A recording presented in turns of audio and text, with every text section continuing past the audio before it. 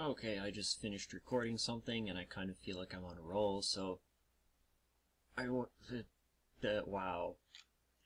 So as I was trying to say, I wanted to record some audio without a script just to get something done quickly, I guess.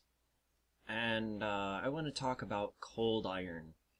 So there's this idea that, fairies and demons and some other kind of magical beings are vulnerable to this material known as cold iron. And so there's kind of a discussion about what exactly that is in the fantasy community.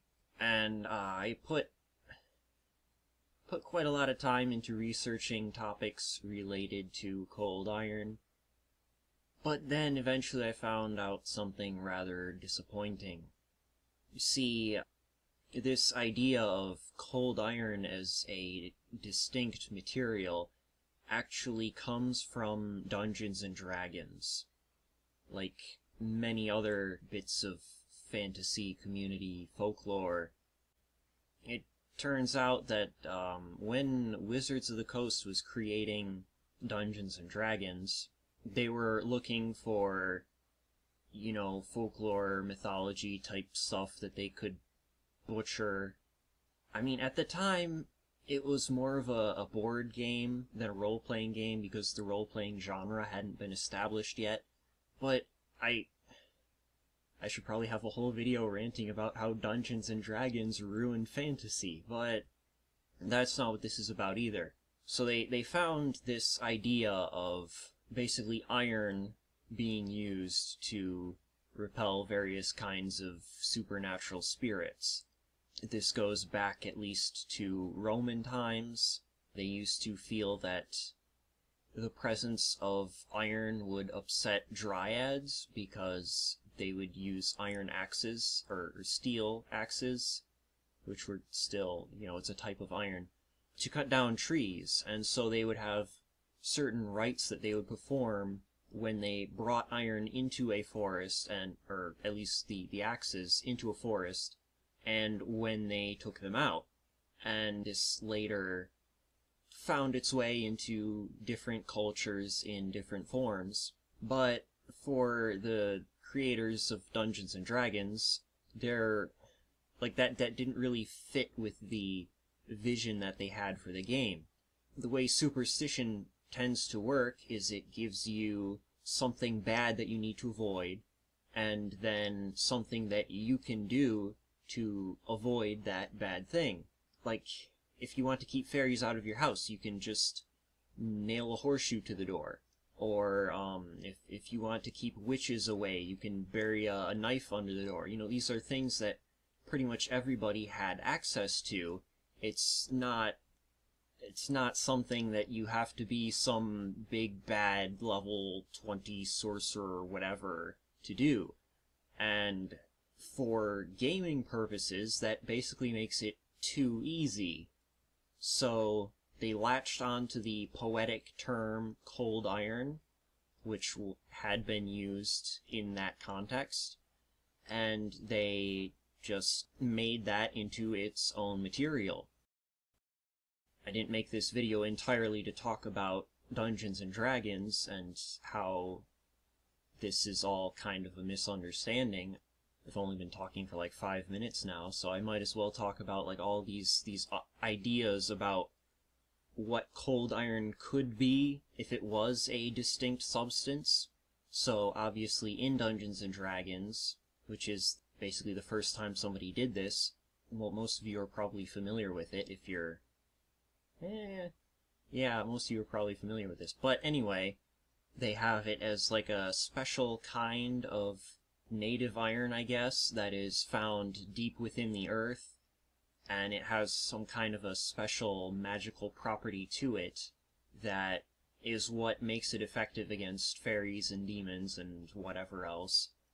And the reason that all iron isn't like this, I guess, is because if heat is applied to it, then it destroys this special property, and it just reverts to ordinary iron.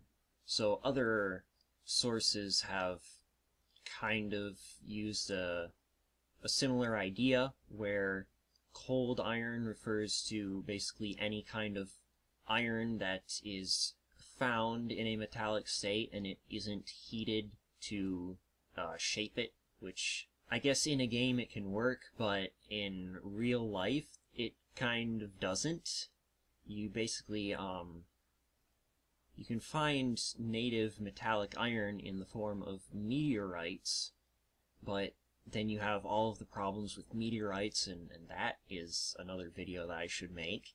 They aren't really that pure. Like, there's this silly idea that because they're special, I guess, because they come from space and space is pure, then meteorites must be pure. But if space is pure, then where did the meteorites come from? Like, there's all kinds of crud out there, and most meteorites aren't even metallic. They're usually contain a lot of olivine and stuff.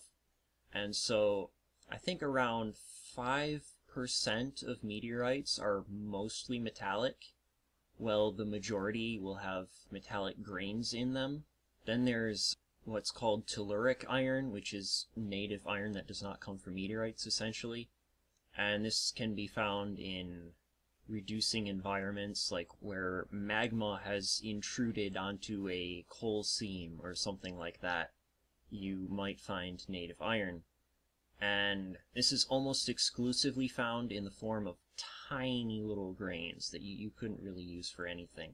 Well, the only exception to that rule that I know of is Disco Island, or, wow, I haven't said that out loud before and realized that it sounds just like disco. But, Disco Island, on the, like, off the west coast of Greenland, there are, like, huge boulders made out of iron. But the thing is, there's a carbon content around 3%, I think, in the large boulders of iron, which makes them essentially cast iron, except that it hasn't been cast, it just formed that way in the earth. Well, I guess you could say it's cast because of the magma. But you can't work with that at all, because it would just crack. And then there are, again, small pieces that are too small to do much with that are pretty much made out of steel, and they all have a little bit of nickel in them. So I guess you could just kind of say that, you know, somebody got lucky enough to find a steel-like piece that was large enough to make something out of, which is already, like, I guess you can't really combine rarity, but I want to say, like, rarer than diamonds and gold combined. Like, native iron is rare enough in the first place. But then you run into the problem that you can't work any metal very much when it's cold. I mean, how much you can work them cold depends on which metal it is. But you're going to build up stress in the material as you work it, and eventually it will just crack. Which is why, at the very least, you're going to need annealing cycles. So, as I said a while ago, you can make it work in a video game by just hand-waving it, but it doesn't really make sense for the most part.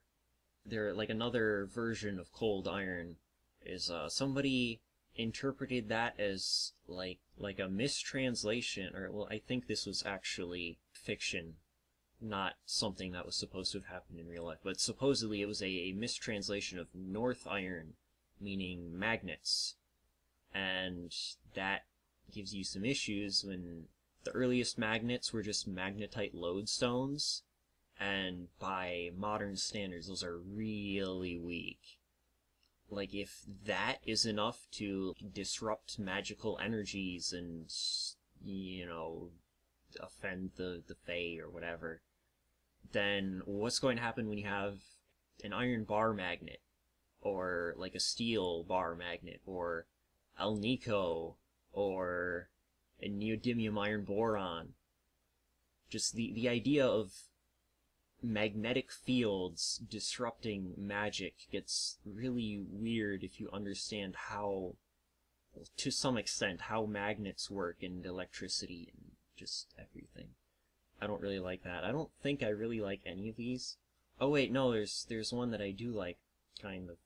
Basically, I'm going to make a video that explains more about this soon, but iron with a low carbon content can be produced from iron ore at lower temperatures than iron with a higher carbon content, and so you could kind of get the word cold from that, even though it's still, like, stupidly hot. That results in less rust, because, carbon kind of increases the tendency for iron to rust. And so this low carbon iron, what most people call wrought iron, you don't really have to work it if you don't want to. It doesn't rust as much, and I think rust was generally blamed on fairies. So this stuff that doesn't rust as much could be seen as maybe repelling the fairies. Another version that's kind of connected to that is the idea of phosphoric iron being the cold iron, and this could tie into like Aristotelian alchemy, with the four elements that have four properties, one of them being cold. What phosphorus basically does, it does a few things. It makes iron harder. It also makes it more resistant to rust again, and so that could work as a cold iron. And oh, real quick, bog iron. Bog iron is not iron. People have said in the past that bog iron is like a form of native iron. It's not. It's mostly iron hydroxide, because bacteria can't produce free metal. That's just... I'm not aware of any living organism that does that. So I guess that basically concludes my awkward, drawn-out rambling about cold iron.